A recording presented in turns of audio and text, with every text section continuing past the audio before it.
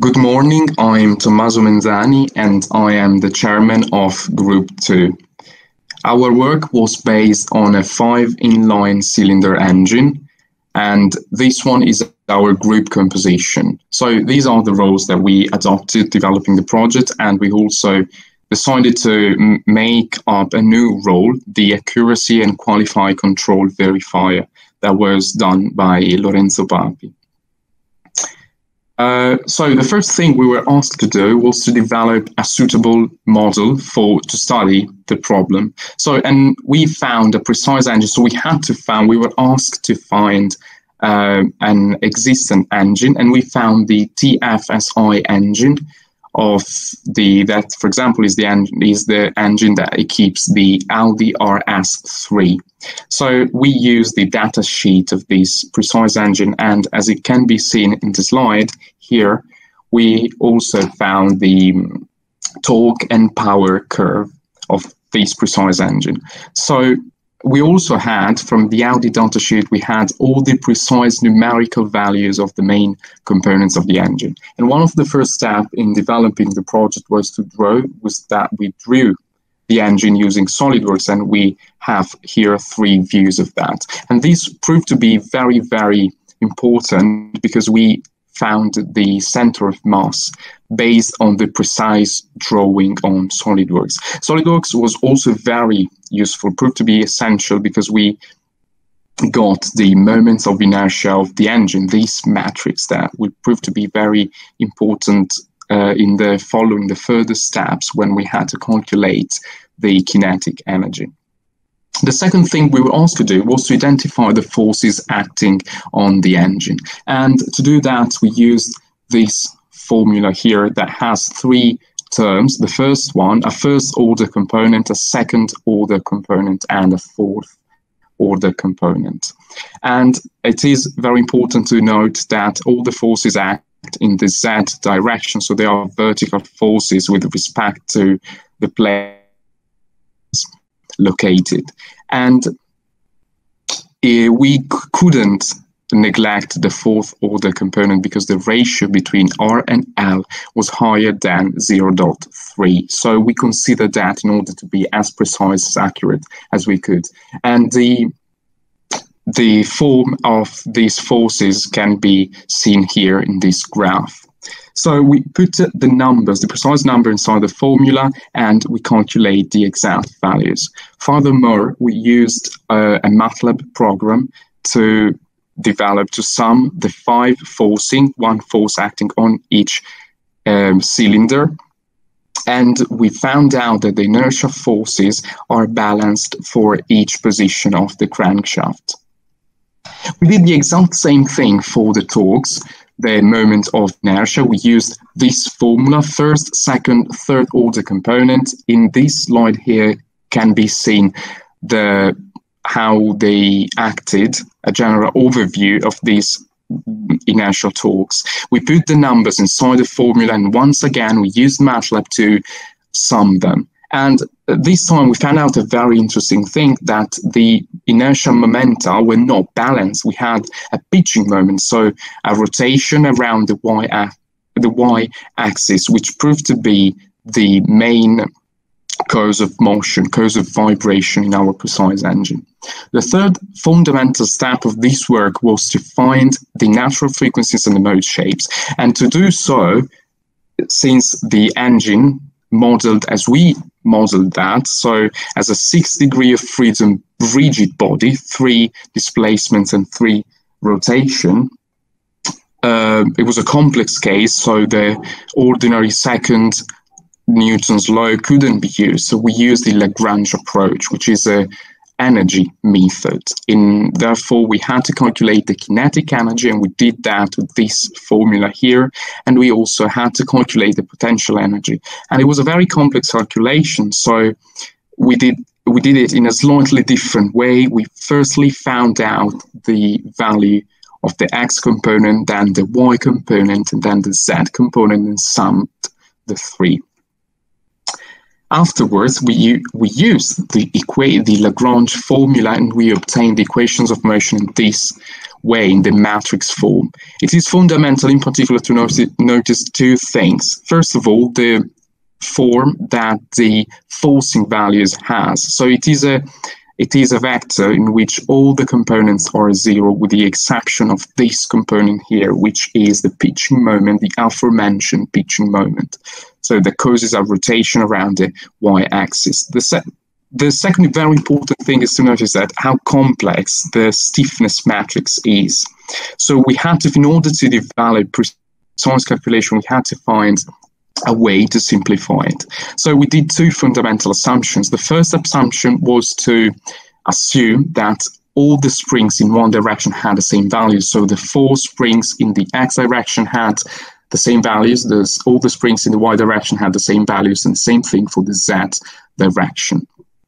Second thing we had to find, we found a precise value in literature that we assumed the stiffness in the x direction had, and according to that, since the engine tends to be moved more in the x and z direction, we estimated two reasonable values for the stiffness values in the y and z direction. So finally, we had our two stiffness and inertia matrix. And as it can be seen here, they proved to be the reasonable matrices since they had positive diagonal elements and they both are symmetric. After that, we calculated the natural frequencies of the mode shapes. And as we know, the natural frequencies can be calculated using this formula. So it is the determinant of this particular matrix here. So first of all, we solved the equation using MATLAB, using the EIG function, so EIG function MATLAB. And after that, using this equation here, putting precise value of the natural frequency, we found the associated mode shape. So the 6 eigenvalues are the 6 natural frequencies of our system, since it was 6 degree of freedom system. And this one is the mode shape matrix. Each column of this matrix is a precise mode shape associated to each eigenvalue, so to each natural frequency. So after that, we have to put the calculation were not over because we had to consider the damping, because it was a real case, so we had to consider the damping, and we used the Rayleigh approach. So we assumed the damping matrix was proportional, was a linear combination of the mass and stiffness matrix with a coefficient alpha and beta. And it was a very complex problem because it was over-determined problem. So we had 2 unknowns, alpha, beta, 6 equations, and we solved that using MATLAB, using the least square method. And finally, we obtained the damping matrix. Once again, it had positive diagonal elements and it is symmetric. So afterwards, we had to solve. Finally, we had the equations of motion in this form here, so we were ready to solve them. And to solve them, we used the model analysis approach. So we did a change of coordinates. We started from physical coordinates, so space as a function of time, and we got model coordinates. We don't have physical meaning; they're just functional with the way we solved them. And X is the matrix of mode shapes, and we finally, using MATLAB, normalized here. So the one displayed before, it was the matrix of mode shapes not normalized. This version here is finally normalized. So after that, we had 6 equations of 1 degree of freedom system, and each of them could be solved using the convolution integral. We did that using MATLAB, using the conv function, C-O-N-V function. So, and thanks to that, thanks to the convolution integral, we found the value of zeta, so the model coordinates, and from zeta to Q, we passed from frequency to time domain, and we finally got the solution of the equations of motion. So in these slides here, the main steps, some bits of our MATLAB code are presented, but I think I already mentioned more or less all the more important things about this MATLAB code. The very important thing is to show the results.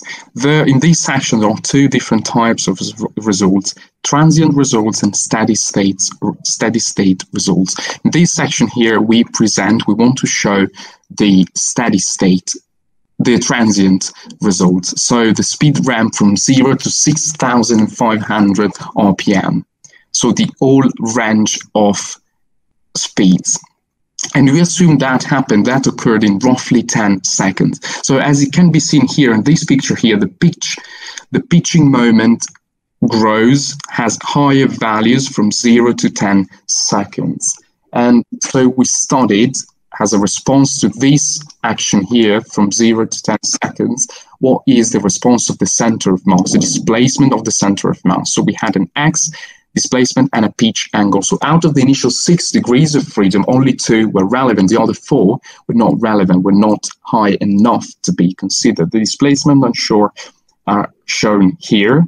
And this is a zoom in order to show better the exact behavior that these functions have. After that, we got the response, the center of mass in terms of velocity and acceleration in these 10 seconds of transient. And then finally, we had to compute the forces acting on each mounting point of the 4 mounting, the base points of the engine. And to do so, firstly, we had to evaluate the vertices displacement, and from the vertices displacement, for example, A, B, C, D vertex, we got the force in A, B, C, and D mounting point. After that, we show now the results in steady state conditions. So we had to select, we were asked to select 3 different regimes, very important ones. And according to our precise engine, according to Audi datasheet, the most relevant conditions, regimes, were the 6,500 RPM, 2,500 RPM, and 1,000 RPM. The 6,000 one is shown here, and it was relevant because it's the point in which the maximum power is reached by our engine. The time history is shown here, and for the first time, we have the spectra here, and we calculated them using the FFT function of MATLAB, so the Fourier transfer of MATLAB. And as it can be seen, these spectra are symmetric with respect to the vertical axis. The second very interesting regime is the idle, so 1,000 RPM, as I already mentioned, and exactly as I showed earlier, we have the time history here and the spectra with this symmetry, as I already mentioned, in the right part of the slide. The third and last regime of interest was 2,500, in which the maximum torque is reached. And once again, we have in the left part of the slide the time history, and the right part the spectra. One last thing is that in the beyond section, we asked ourselves what could happen if we wanted to change the material from which the engine was made. So we assumed to use aluminium instead of cast iron, which is the official material in the engine datasheet that we found, so the material in which the engine is built in the reality. So we assumed to use this particular aluminium alloy, so a series 7000, and of course something changed. What does it change? So it changed the average weight of the engine, so it is considerably less heavy, minus 23 kilograms. But the most important things in terms of vibration, so we did again all the calculation and we found out that the vibrations are way more harsh if we use aluminum instead of cast iron. Cast iron is known for very good damping capabilities. In this case, using aluminum, the displacement values are upward to 1 centimeter, which is a very high values. So cast iron block remains definitely the better solution. Audi made a very accurate choice in doing so. So these are the main conclusions that summarize the key points of our work. I think I already mentioned more or less all of them. And probably a very interesting thing is to show that the presence of vibration in a 5 inline cylinder is related to the free moments of first and second order. These are the main references, the 5 ones are the main references we use in developing our work. And this is the end of this presentation. Thank you so much for your attention.